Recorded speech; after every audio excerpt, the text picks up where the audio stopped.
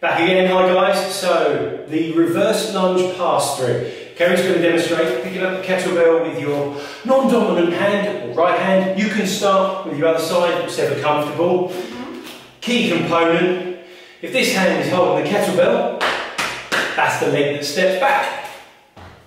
And the kettlebell, the pass-through section, just goes underneath your thigh. So underneath the hamstring, your arms stay long, your abs are constantly locked in. You get that nice hit in your glutes, in your bottom. Your shoulders are getting a little bit of a warm-up, a little bit of a workout, so probably a nice little mobilised exercise. Your balance is the one that's going to test you here. So where Kerry's stepping back, you're not stepping on a beam, you're having a nice little step. Spaced foot placing.